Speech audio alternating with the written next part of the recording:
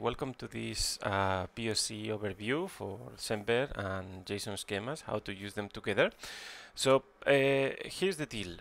Most of the time when we deal with microservices or Internet of Things devices and things like that, you don't have a full control or not an easy way to release new versions. Sometimes it's very hard, when you have to send messages from one service or device to another, and then you have to change the contract because you evolve the contract into something else, but you are not very sure if the device that is going to digest this message later on is aware of these changes, right? Because it's hard sometimes to propagate the changes on the library. So let me show you what I have been using in the past to overcome to solve this challenge. So basically the idea is first of all, you want to use JSON schemas because it's going to provide you a unified way, like a contract, to understand what should be part of the message. What can be included, what cannot be included, what is the type of the information that should be there. So for example, let's say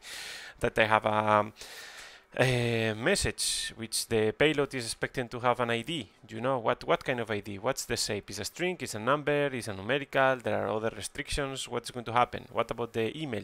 What kind of format I expect? Or any other kind of information associated. So will I have booleans? Or will I have numbers? What kind of numbers? All of that. So first of all, JSON schemas allow us to have this clear mindset. And if you are using Semver also, you have the possibility, as you are using semantic versioning, to understand, if you are capable or not to digest that message, and you can have also some kind of compatibility across them. So what's the idea at the end, right? So first of all, I want to define the contracts, my schemas, and to have some properties already in all the schemas, like the shape of the schema. So one of them is like, I want to have the version of the schema, so the version of the contract, right? So you basically define, which version is this schema made of, so it's like a contract, so you have the version of the contract. The next thing is you have something called schema compatibility, which says like, well, for this version 2.7 of the contract, I'm able to process messages that are from the same 2.x versions, or 1.7 ahead and 2.x versions, and so on, so it's easy to understand. And the second thing, and the most important, is in each message you will include the schema version, right? So when you have a lot of contracts that are basically plain JSON files, right, you can collect them and group them and export them in a way that is easy for other services or applications to consume them. So basically you build a library. So the library basically just read those schemas and export them. So it's easy. Any programming language that support the capabilities of reading a file and exporting a file content should be enough, so you are easily extend this to another languages.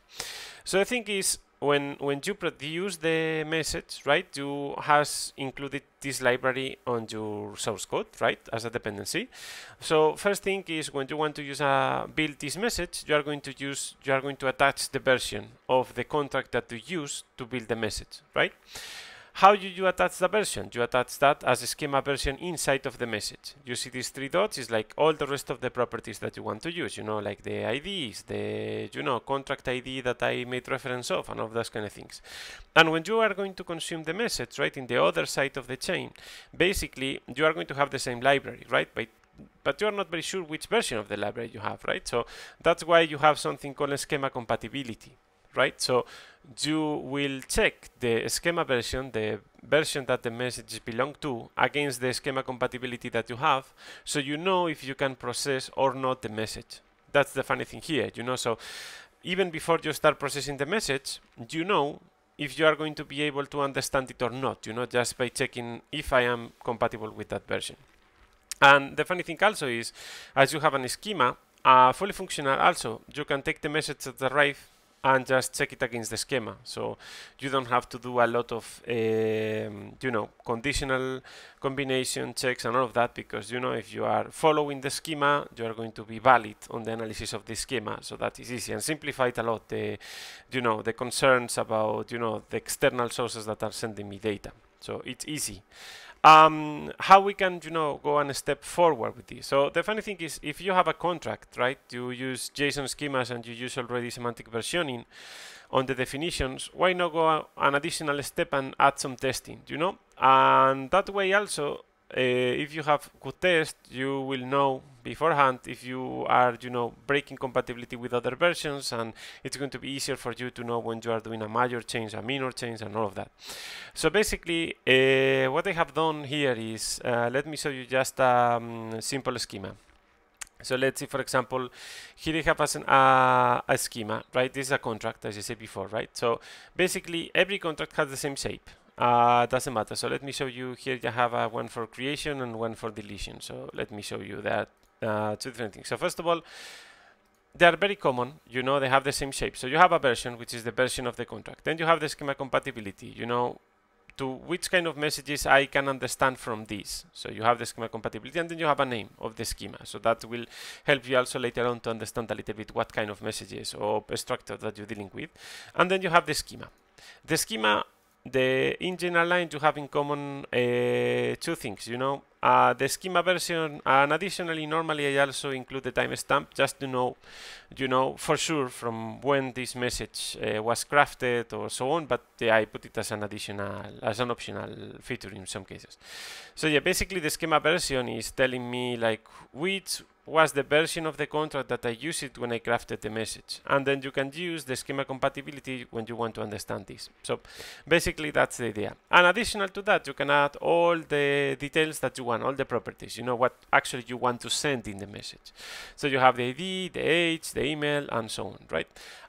In terms of testing, how you can, you know, evolve this and make sure that it's working. So first of all, let me show you what is a general test. So general test, basically well, first of all, let me show you how you export it. So you have the JSON schemas, you import them, and then you find a way to export them. That's the idea. So if you can build this same exportation using Rust, you can do it with Golang, you can do it with C++.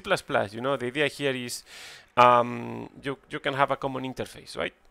Just to find a way to export it. And also you don't have to do the test for each language, you know, because you do test against the schema. So also it's easy because you actually, in terms of the library, like which of the version of the whole library is based on this exportations file. So if you change this shape, obviously this can be a semantic version change that can be, you know, major, minor, or so on. But if you are only changing the JSON schemas, you are doing just patching, you know, because basically each schema itself has their own semantic version on it, so you don't have to worry. So in terms of the library, it's super easy. You don't have to do a lot of calculations, you know, like, well, I changed the deleted schema or so on, so what I'm supposed to do here, right? So yeah, that sometimes can be hard to determine, but here you don't, because you split that concern. You know, you have one semantic version for the library itself, and then you have semantic version per each contract, each kind of JSON schema that you have. So yeah, basically that's how I craft the library. And then when you consume the library, in terms of testing, basically, first of all, I want to check, you know, that each message that I have in the library have a valid schema, right? Those properties that has a valid and is a Semver compatible, you know, the version, and it has, you know, the schema compatibility, this definition, and it's valid, you know. So that's the idea. But the funny thing is, when you move, for example, to test the schemas specifically for the users, you can test it against realistic payload, you know. So you can craft your own fixtures. And inside of your fixtures, for example, you can check, you know, what happened when I send you the minimal properties or all the properties for the message, all those kind of things. So you can have a specific test for that. And it's very easy to see when you are breaking the contract, you know, against your old fixtures, or you create a new fixture with new features, and if that's create or not a problem with the contract. So it's easy to track, it's easy to understand, and it's a very good, you know, in terms of engineering, having this kind of contracts, you know, because even if you are not yet crafting the things, you have the agreement already on how I'm going to publish the message, what they are going to contain, and how we are going to consume it later. So it's easier for anyone to understand it, and it will drive a lot of agreement in terms of engineering, you know. And it's very easy because this also is agnostic to the programming language that you use. You know, at the end you are going to use JSON schemas. So basically, it's easy. It's a definition. You know, it's a definition language. So it's kind of easier. I hope you find it useful. Have a nice day.